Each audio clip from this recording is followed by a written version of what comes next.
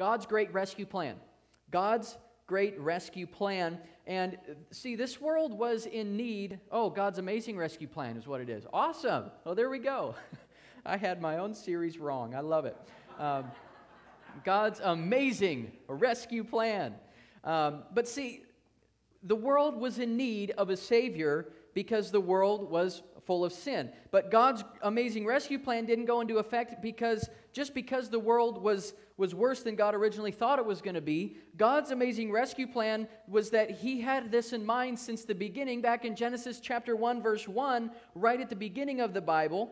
And God's amazing rescue plan culminates on Easter Sunday because we celebrate the resurrection of Jesus from the dead. And we recognize from His resurrection that He truly did and does have power over the enemy.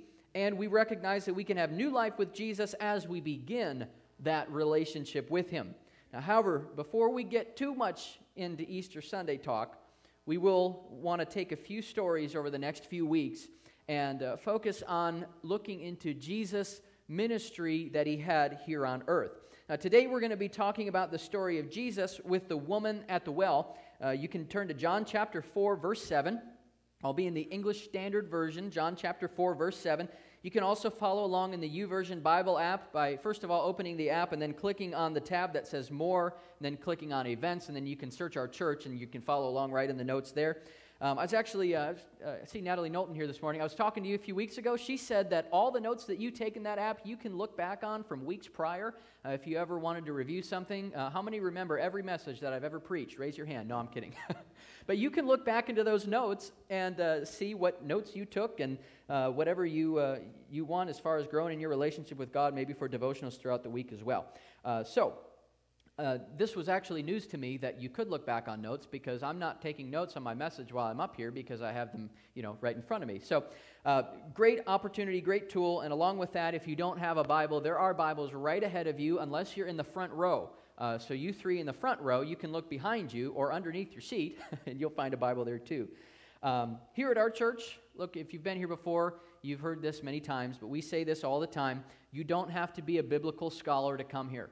Okay, but we do ask that you are a biblical student of God's Word. Basically meaning this, that you're willing just to learn more about what the Bible says and allow the Holy Spirit to speak to you as you read. Okay, so if you are using those pew Bibles and you're unfamiliar with navigating the Bible, we encourage you to turn to page 1056, as that's where we'll be in those pew Bibles today. So John 4, this is the story of the woman at the well, and at this moment in Jesus' ministry, He's taking a break as He was tired from the journey that they were on.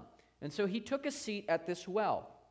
Scripture says that it was about noon, and He was probably very tired because it was the heat of the day at this time at noon. So let's take a look. John chapter 4, verses 7 through 10. It says, "A woman from Samaria came to draw water. Jesus said to her, 'Give me a drink,' for His disciples had gone away into the city to buy food. The Samaritan woman said to Him, 'How is it that you, a Jew, ask for a drink from me, a woman of Samaria? For Jews have no dealings with Samaritans.' And Jesus answered her, 'If you knew the gift of God and who it is that is saying to you, "Give me a drink," you would have asked Him, and He would have given you living water.'"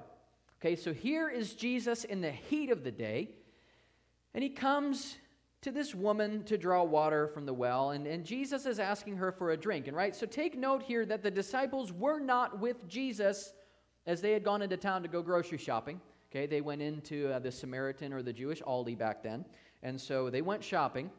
That was a joke. You can laugh. It's okay. Scripture says that they went to get food. Okay, so this woman acts very surprised because she knows that Jews did not associate with Samaritans. Okay, our middle schoolers in the room know what this is like. Okay, at school, whether it's right or wrong, there are kids that are some kids that are more popular than others. Okay, for whatever reason, whether it's right or wrong, whether it's sports or academics or whatever it is, even in high school it happens as well. But sometimes it seems that the popular kids just don't hang around the unpopular kids. Right? Is it right? No, but we all know that it happens in school. Okay, so imagine for a moment being one of those unpopular kids which really isn't too difficult for me to imagine because that was just my reality when I was in middle school and high school, not being a popular kid, so I can just place myself in those shoes with no problem. But I didn't play sports. I wasn't involved with the cool kids, so to speak. I was a band kid. In fact, I spent most of my high school career in the band room.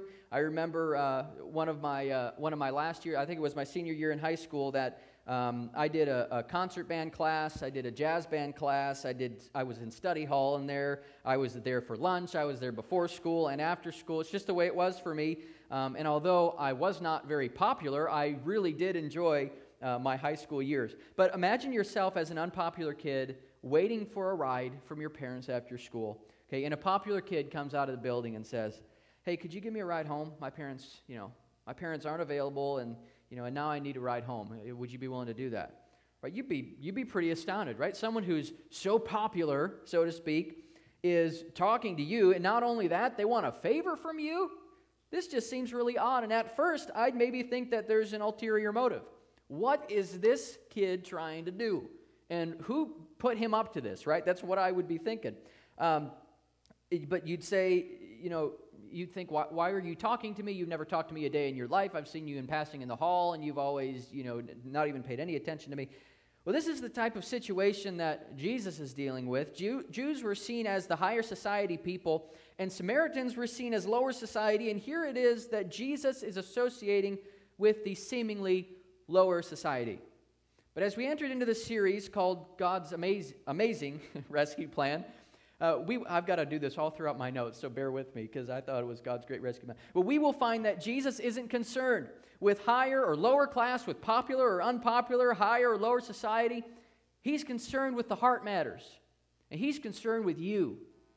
He wants to know you. He wants relationship with you for who you are. This is proven as we read Galatians chapter 3, verses 27 and 28, it says, "For as many as were baptized into Christ have put on Christ. There is neither Jew nor Greek, there is neither slave nor free, there is no male and female, for you are all one in Christ Jesus."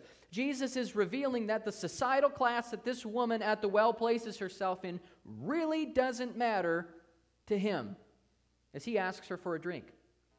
I believe it's all a part of Jesus allowing barriers to be put aside as He's coming into this conversation, right? That verse 10 said, Jesus answered her, "If you knew the gift of God and who it is that is saying to you, 'Give me a drink,' you would have asked Him, and He would have given you living water." The point number one that I want to make today is that Jesus offers relationship. Jesus offers relationship. And He is offering relationship here in this statement as He says that if she knew who He was, that she would ask Him for a drink. She is being offered the living water, and Jesus is hinting at the idea of offering her a relationship with Him. Now, this isn't the type of relationship you automatically think of in the worldly sense of the word. And we're talking about a relationship with Jesus, being this communion with God. Being in a relationship with Jesus is coming into alignment with God, turning your life over to Him to serve Him all the days of your life. And when Jesus says this woman begins to question Jesus. John chapter 4, verse 11 says, "The woman said to Him, 'Sir, you have nothing to draw water with, and the well is deep. Where do you get that living water?'" Okay, see, Jesus has a habit of speaking in such a way that it makes people think. Whoever's up in the booth, that was awesome. I love that living water that you played there. That was great. Thank you for that. So good, so good. But He makes people think. He makes people ask questions with different things that He says, and then He will sometimes explain what it means to some people and sometimes not to others. But the woman asked Jesus if He was greater than their father Jacob, who gave them the well that they were sitting by, right? Are you greater than Jacob? And she just didn't quite know how to take Jesus and what He was saying. Well, verses 13 to 14 says this. Jesus said to her, "Everyone who drinks of this water will be thirsty again, but whoever drinks of the water that I will give him will never be thirsty again. The water that I give him will become in him a spring of water welling up to eternal life." See, this is where it gets good, because Jesus is starting to get more specific. He's beginning to reveal more of God's amazing rescue plan for all of mankind as He says that the water she's trying to fetch with her pail will eventually will make her thirsty again, but the water that Jesus gives her will become in him a spring of water welling up to eternal life. How many of you know this morning that Jesus was not talking about physical water as he was speaking? Jesus was talking about entering into relationship with him in such a way that we would never again thirst for the things of this world. And listen, all so often we're satisfied with the things of this world, and we just continue to put garbage in our mind by endlessly scrolling through whatever social media it is, or by being glued to the news screen, by being maybe caught in addiction with drugs or alcohol or pornography, or maybe by associating ourselves with the wrong crowd, and that crowd we know is drawing us away from God, and sometimes we just miss what God is wanting to do in us, and we're missing it. We have to keep going back sometimes. It seems that we just have to keep going back to the things of this world when we are going to things of the world, because we always need, it seems, more of it, because it doesn't satisfy. And so then you just go back day after day, still unsatisfied, still going back. But Jesus tells this woman, here's the turning point, that if she would take this living water, otherwise known as a relationship with Jesus Christ, she would never thirst again for the quote-unquote water or whatever it is of this world that this world offers. This bears the question for us this morning. How many of us in this room have come to church today drinking the water of the world, and you're just sick of it, you're just tired of it? Maybe you don't know exactly what you were looking for in the things you've been hooked on, but you definitely know that you aren't happy. Well, you're in good hands today as you hear the message right here from Jesus out of John 4, because I encourage you today, and so does Jesus, to drink the living water that he offers, and you will be set free, you will be forgiven, you will be redeemed, and those chains of bondage will come off your life, and the guilt will be gone, and you'll be able to move forward in freedom as you begin that relationship with him. We look in verse 15 up here. The woman said to him, "Sir, give me this water so that I will not be thirsty or have to come here to draw water." Right? She wants this water. She wants this relationship with Jesus. She's interested in what Jesus has to offer, and then Jesus asks her to go get her husband. Turn of events here. Well, listen, I was just looking for this water, this relationship, and Jesus says, why don't you go get your husband? In John 4:17-18 says, the woman answered him, "I have no husband." And Jesus said to her, "You are right in saying, 'I have no husband,' for you have had 5 husbands, and the one you have now is not your husband. What you have said is true." Second point I want to make today, Jesus reveals our hearts. Jesus reveals our hearts. In this moment, Jesus uncovers for her that he knows the life she is living. She has had 5 husbands, and the one she's living with now is not her husband. And in society back then, living with someone before you were married was just not acceptable. If you did so, you were not viewed very well at all. And in today's day and age, living with someone before you're married has unfortunately become just acceptable in society. And I've heard it said that you've got to just test the waters to make sure that this marriage is going to work out. And when all reality, we believe that the Bible clearly teaches that living a life of purity is very important. We believe that living with someone before you're married truly can lead to a lot of kinds of difficulties spiritually. Right? But does the Bible clearly state, don't live with your significant other before you're married? Does the Bible say that? No, it does not say that.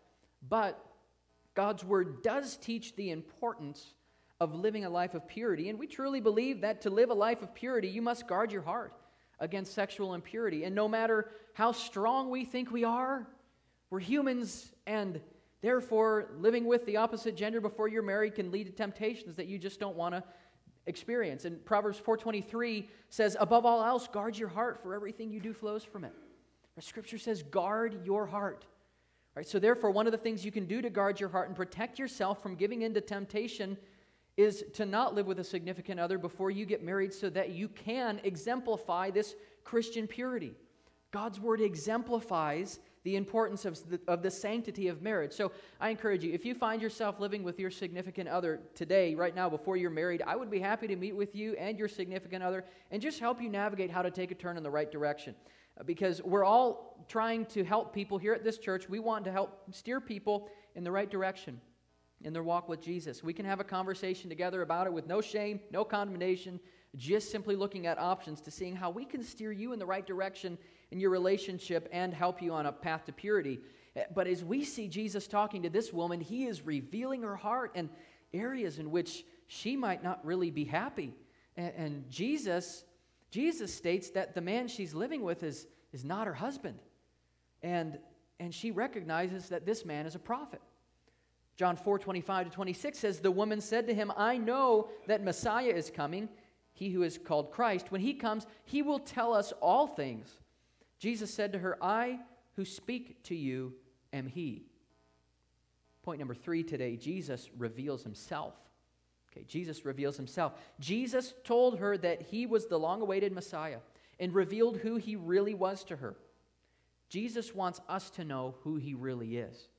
Okay, and this meant a lot to her because she wasn't living she was living a life that she did not want to live, and she was then going to be given this living water, and she just couldn't contain herself. As we read in the next few verses 28 and 29 says, so the woman left her jar and went away into town and said to people, come see a man who told me all that I ever did. Can this be the Christ? Can this be the Christ? At this moment, get this, she believed in the Lord Jesus. She believed in the Lord Jesus. And you might doubt this because she didn't pray a sinner's prayer and ask for forgiveness. We didn't read the altar call. Okay, we didn't read about that. But here's the thing. I think we have it harder. I really do. I think we have it harder because Jesus right now isn't walking around in the form of a man nowadays. Okay, Jesus was walking around back then, and this woman had an experience with him. But this woman, she was in the presence of the King of Kings and the Lord of Lords. And because she was with him, she believed his words about who he was and began to tell people all around her town who she had met and that he was the Messiah. Okay? But wait a second. She didn't take a class on evangelism. Man, I don't know. Should she have been doing that? Now, she didn't get a doctorate in sharing her faith in evangelism. What's the deal with this? Right? She can't just be going around doing this. Now, listen, I'm not knocking degrees and furthering your education. I'm in a master's degree right now in pastoral care and counseling myself. I think that degrees are very important and help us furthering our education. But this woman, without a degree, without this class, she became the first witness for Jesus as she had an experience with him that she won't soon forget, and she told people about her Savior. It was right here that she believed in Jesus Christ as her Savior. She became a witness for Jesus. She received the living water, and I'll bet you that she never thirsted again.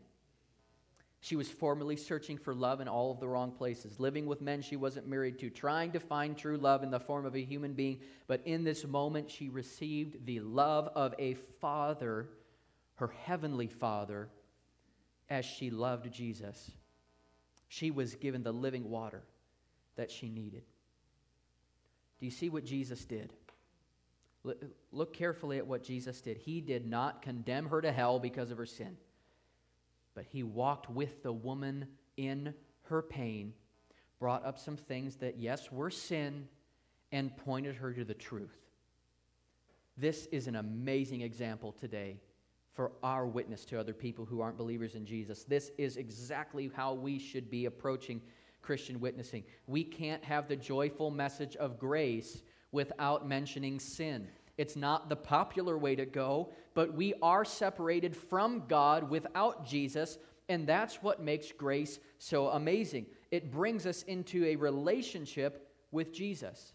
It brings us into a relationship with Jesus.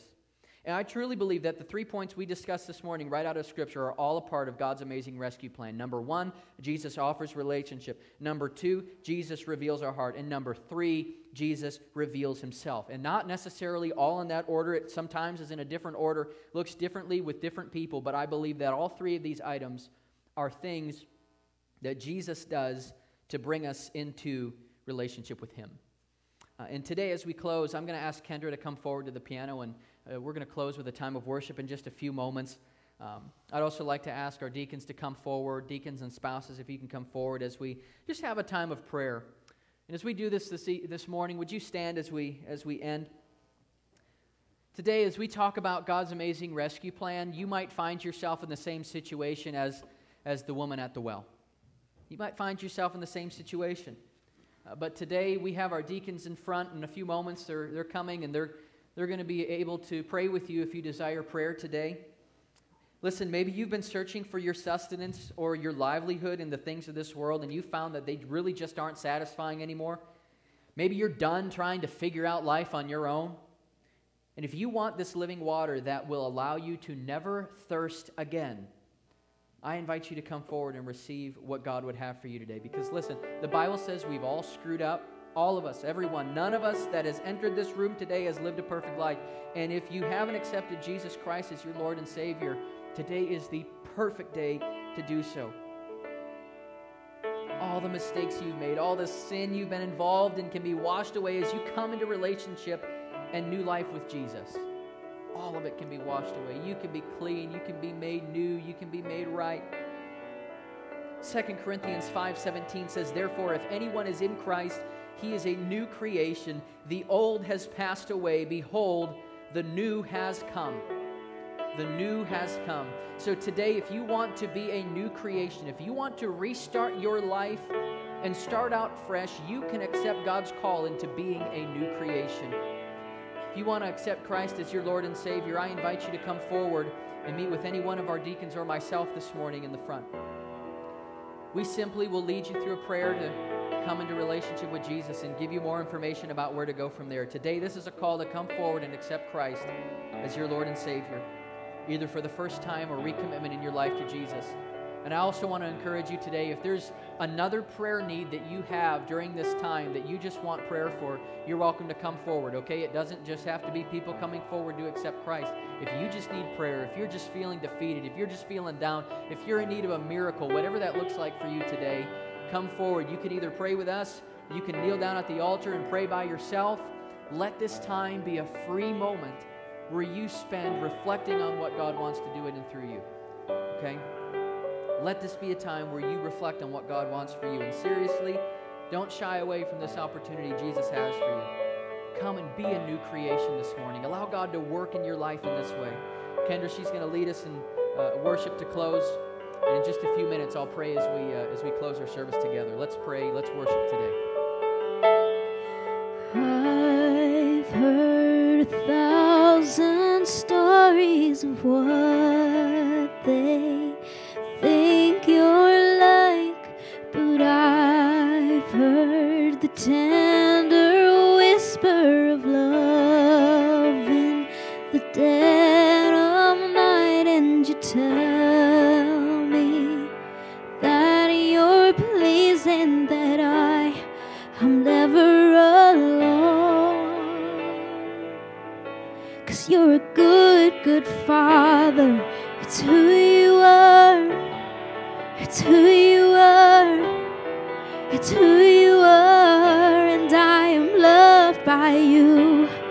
It's who I am, it's who I am, it's who I am. You're a good, good Father. It's who you are, it's who you are, it's who you are, and I'm loved by you.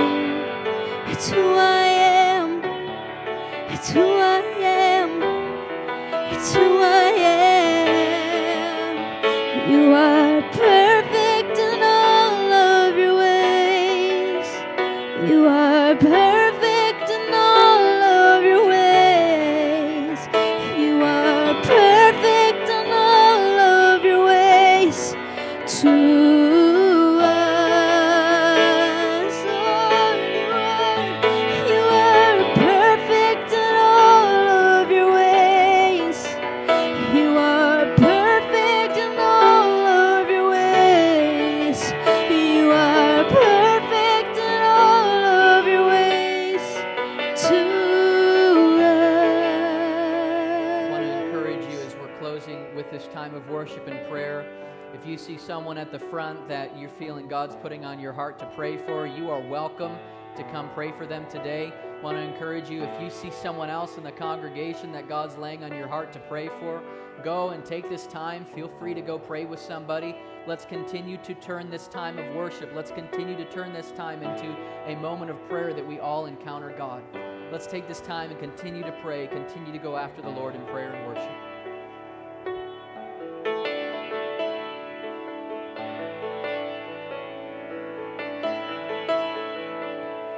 Your love is so undeniable, I can hardly speak.